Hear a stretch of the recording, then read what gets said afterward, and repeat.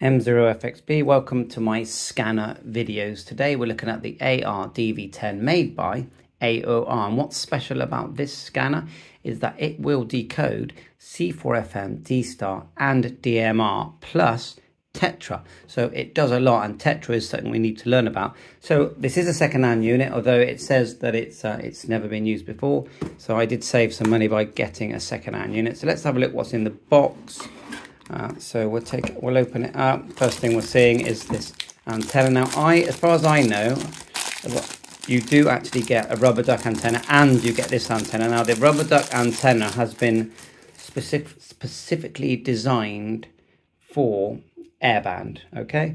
Now, I'm not sure if this is the included one because it says here that it's a diamond antenna. So I would say, let's just try and zoom in, that maybe that was put in the box. I don't believe they come with a diamond antenna. I believe they come with a rubber duck antenna. So here's the manual, and we've got the pamphlets that come with the item. Just have a look at this pamphlet here, like a brochure. Trusted monitoring receivers and accessories for a wide range of users. And there's all the different scanners there. There's your manual. I was told that there was a couple of loose pages on the manual. I've been reading the manual quite closely, and I think it's actually quite a good manual. It covers everything you'd want it to cover. So DC power supply, what is that? Let's have a good look here. I can zoom in. 1 amp, I think it's 10.5 volts there, and it's got the adapter in.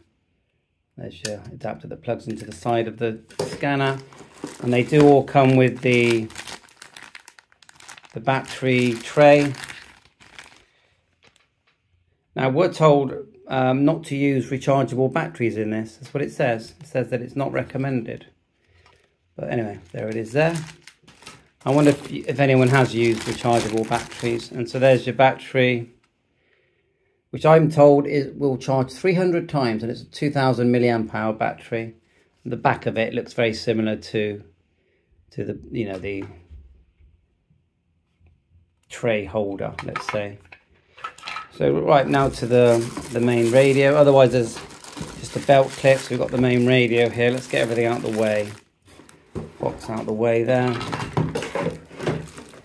Right, so in the background we've got the SDS100, which I thought I'd have it in the background. We need a couple of screws here, which are in this box for the belt clip. Now, it does look unused to me. It looks unused. So let's get the battery cover, or sorry, the battery on there. I don't actually know if it's charged. Looks like it just clips in. Get it in camera shot. This way up. You just press, do you?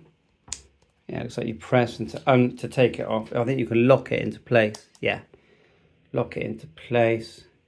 Oh, it's turning on already. So is there an on-off?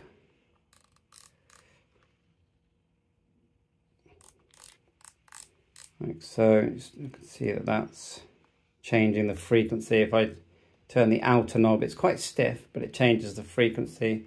That looks like it's probably your volume there. And we're in VFO mode.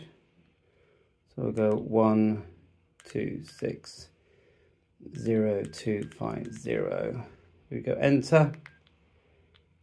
Yeah, it looks like we do. And I just unclear about the volume actually.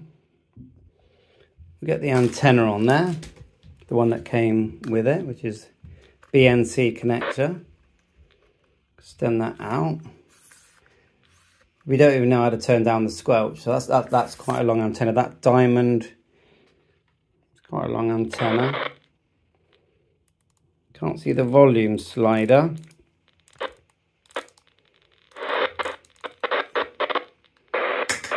Squelch. Ah, it seems squelched.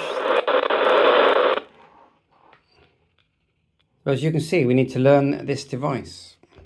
I've got this rubber duck off my Whistler, so we'll put that on for now. Let's type in a frequency. Do that again. We'll try my node here at home. We'll go 434.550. Enter. So there's our node. And mode, it's got the mode button here. It just says FM, but let's just flick through it. Look, we can select auto if we wanted to. We can select, we scroll along like this. There's auto, FM, USB. You start to go to Yaesu, which will be C4FM, DMR and Dstar. So I will fire up my Dstar hotspot to see what we pick up. Just see my hotspots there in the background. Whilst we're here, we may as well put on the belt clip. Quite a big belt clip. And just line it up like so. Get one of the screws in there. Just zip that in. Once we've got one in. And they're quite long screws.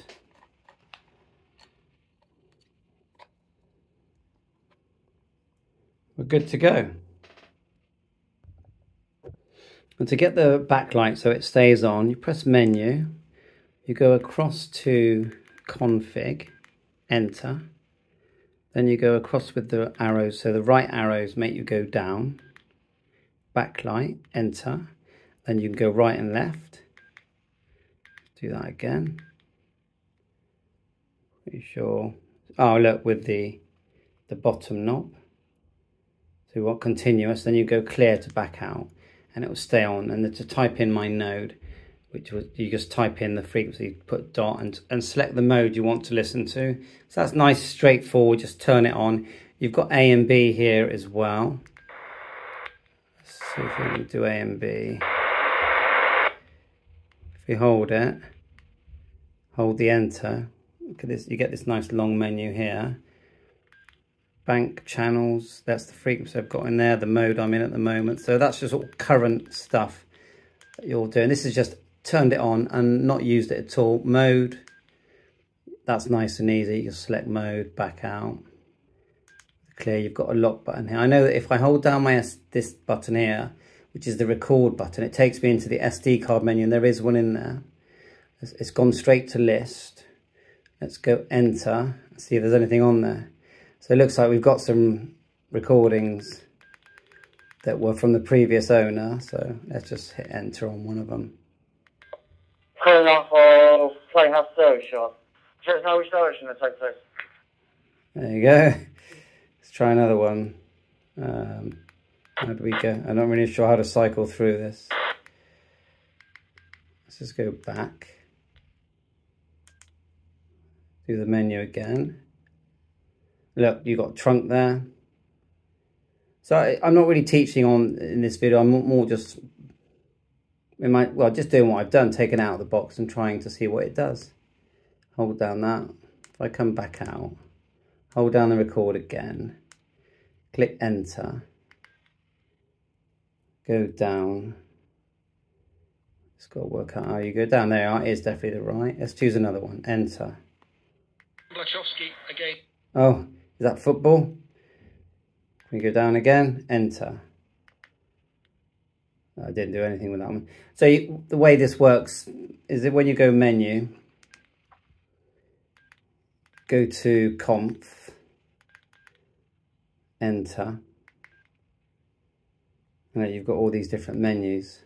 Contrast, backlight, squelch, RF gain, which they say leave to 0. Lots to do there. So I wonder if it'll pick up my DMR. Let's back out. Right, this is my HubNet node. So that is the volume. Connected to M0FXB. And there is a volume boost on this, because I wouldn't say that was, you know, extra loud. But you heard it kick in there, but that was an analog signal. We'll wait for some DMR, Fusion or Dstar, and then we'll see what that sounds like. And you notice, I don't know if you can see it in the camera, but the buttons do light up like an orange colour You know, so that's good. Backlit buttons.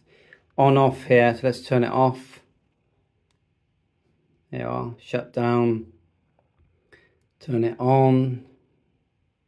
It's a big screen, easy to see. You've also got squelch money here, so that's input, or just turn that down. It will do the squelch as well, it says. See, that squelch has appeared there. Not sure what you turn. Oh, there it is there. Turn the channel change. You push squelch, and then you can change it. Leave on about 4, and then underneath here's your SD card, which really comes blank, really, and you can save files to it very easily. On this side, you've got your ear. It says ear, so that looks like probably a 3.5 jack. Interesting, it's got the yellow colouring. I wonder what else it does. And data cable, which I believe, let me think now. I don't think that charges. That's more for PC connection. We'll be checking that as well. And your DC cable, which just plugs in here. I'll get that fully charged up later. You can see there is a battery symbol there, time. VFO A, B, and there's a VFO Z as well. We go across like this.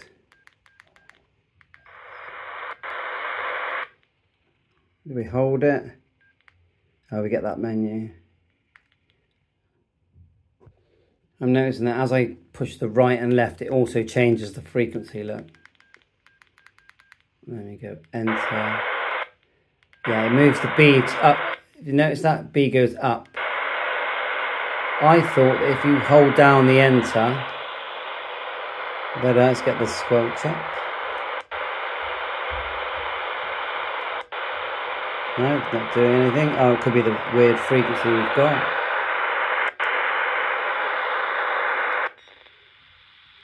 It's very wide coverage, isn't it? It's 100 kilohertz to, I think, 1300 megahertz. So it's pretty good. Squelch is quite high on that. I'd be putting I've got my open spot here. So we go 4, I think it's 433.900. Wrong frequency there. It's clear. 433.900. Enter. We had some activity. That's my squelch there. Push it. You go back to volume. Yeah, nothing on that at the moment. No DMR or Dstar. It's a shame, isn't it? You know, it's saying AM, so let's press mode. And we'll go to auto. Enter. Right, let's see if we can get some DMR or fusion. Right, something came through then. See if we can get I'll find it. That's actually my open spot talking. It's not decoding though. So if we go AB, see it says FM. So we go mode. We'll move that to. Oh, look at that auto A. It says there.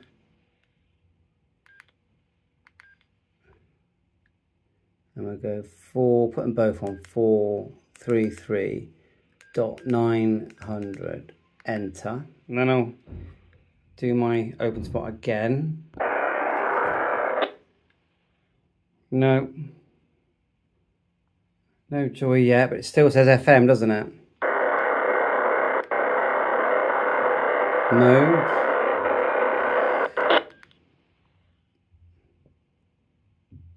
So we'll keep playing around. So you've got the, just a quick overview there. We're going to obviously go into all the functions in detail. It's quite a, chunky device, not a small device at all. If you look at it here,